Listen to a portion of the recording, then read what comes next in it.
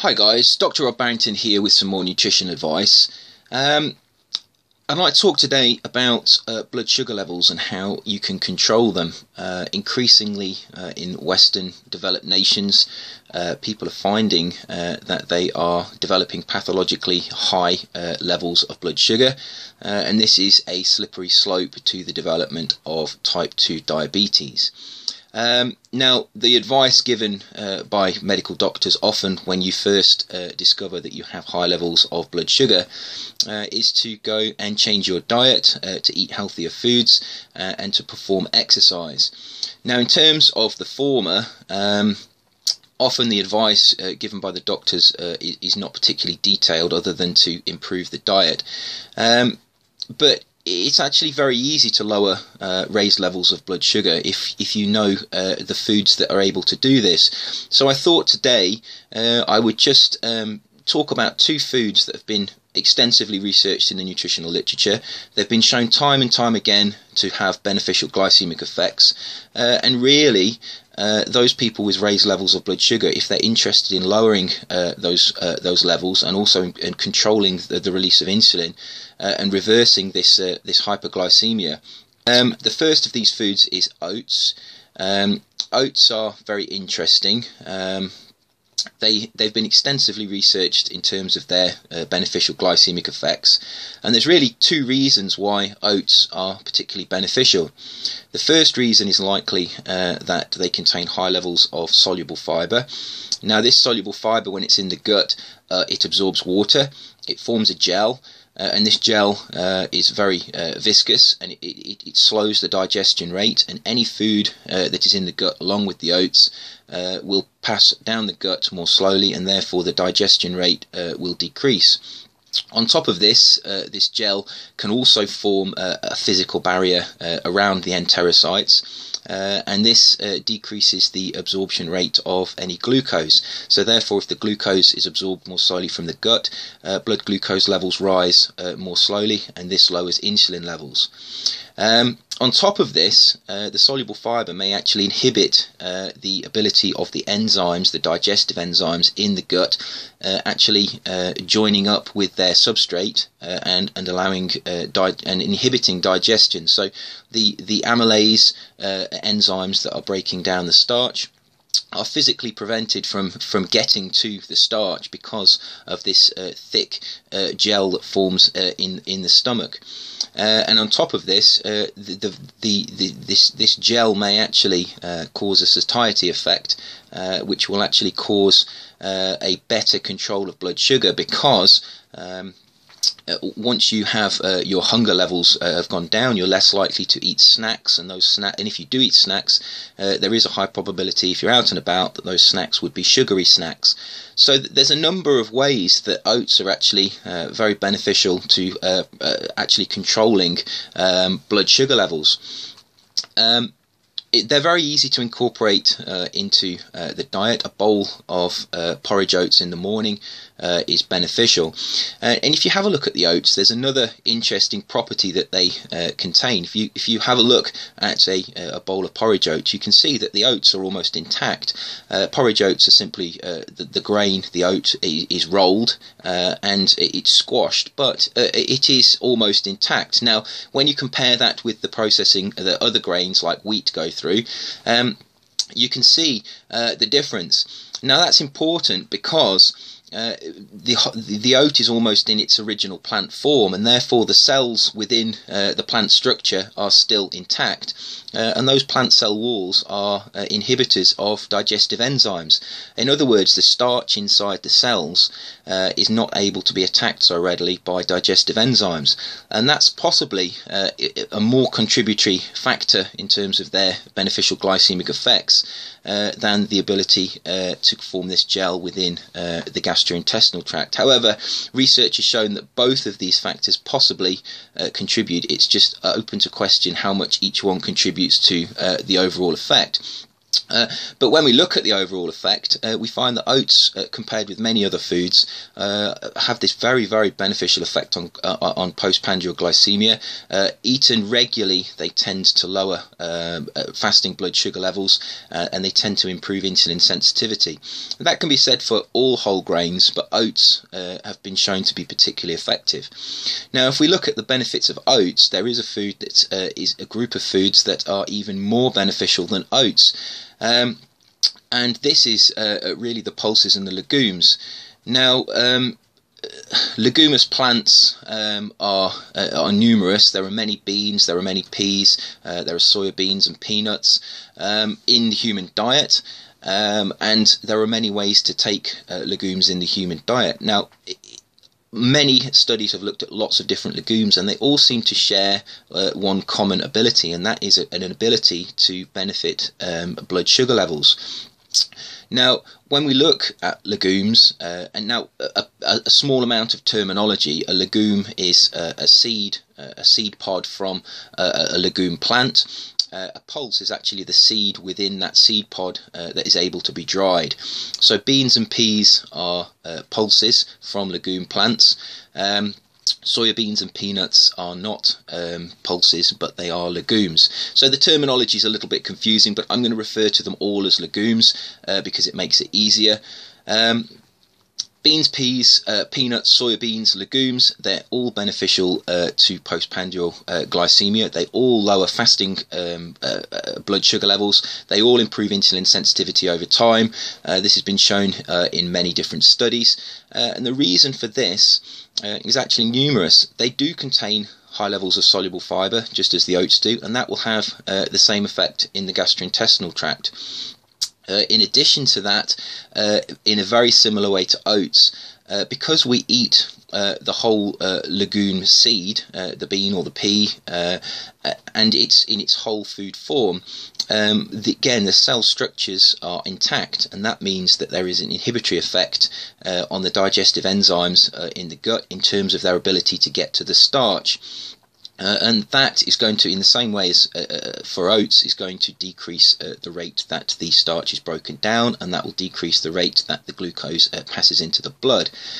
On top of this, beans are known to contain enzyme inhibitors, and those enzyme inhibitors are thought to inhibit amylase within the gut, and also some of the enzymes that break down disaccharides. So there are enzyme inhibitors that actually inhibit the digestive enzymes required for the breakdown of starch, and again, this will slow the digestion rate. Now, although some of these inhibitors are broken down by cooking, it is very likely that some of them do survive the cooking process, and therefore they do have an effect in the gastrointestinal tract.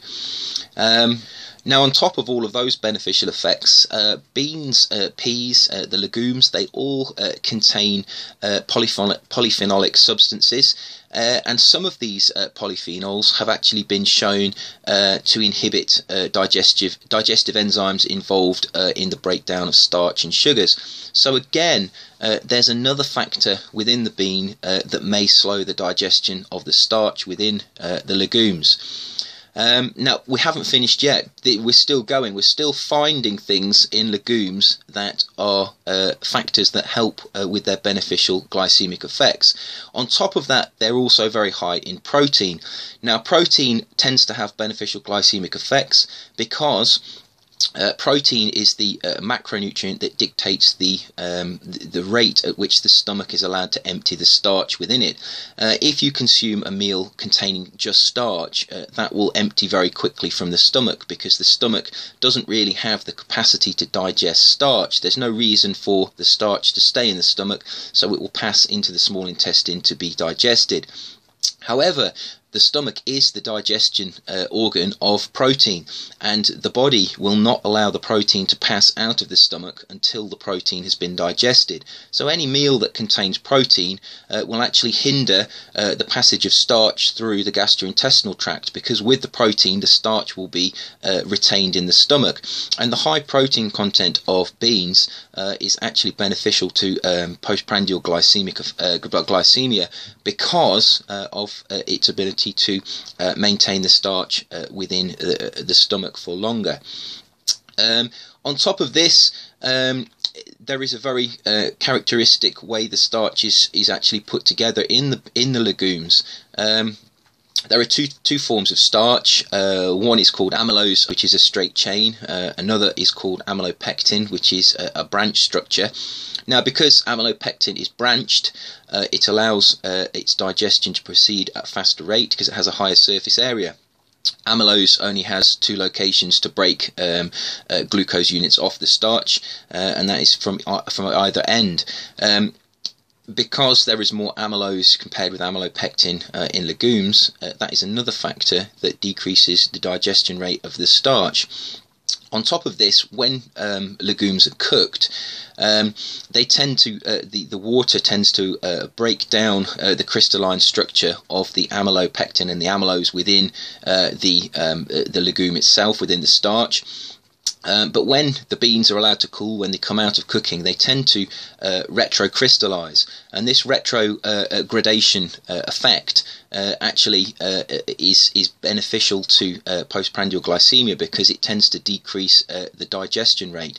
So any starch that has undergone retrogradation tends to be more indigestible, and legumes are particularly susceptible to this retrogradation, which is yet another reason why they are particularly beneficial to high blood sugar levels.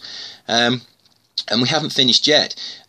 Beans also, legumes, peas, they all contain phytic acid, and phytic acid, phytate, may also be able to decrease the breakdown of the starch and decrease and therefore have contribute to the beneficial glycemic effects of legumes. Now, that's a long list of the ways that legumes could theoretically benefit blood sugar levels. If we look at studies that have been done, we can see that legumes really are the miracle food for preventing high levels of blood sugar. There was one study that stands out in my mind, half a tin of baked beans, cooked baked beans in tomato sauce. They were given, there were instructions given to people with type 2 diabetes. They were told to maintain their normal diet but incorporate half a tin of baked beans per day into their diet with no other dietary changes. The results from this study showed that they had benefits to their blood sugar levels went down, their insulin levels went down, and they lost weight. They made no effort to lose weight, but such were the effects, such were the beneficial glycemic effects of the beans, and they weren't even high quality beans. They were beans in tomato sauce that had been tinned and processed. Such were the beneficial effects of the beans that they actually lost weight without putting any effort in at all. That illustrates to me, I always use that as an illustration of the power of legumes. They really are the one food that you should be incorporating into your diet if you're worried about your blood sugar levels. And of course, over time, if you are able to eat beans consistently, you're able to eat oats consistently, and that reduces your postprandial glycemic levels. In other words, your blood sugar levels go down. They don't rise so rapidly after you've had a meal. That will cause your insulin levels also to go down, because the insulin released is related to the amount of the increase in blood sugar. So your blood sugar levels go down, you need less insulin. And if your insulin levels go down over time, that has an insulin sensitizing effect. So there's a positive feed forward mechanism by which over the long term, both oats and beans can have actually beneficial effects on your insulin sensitivity.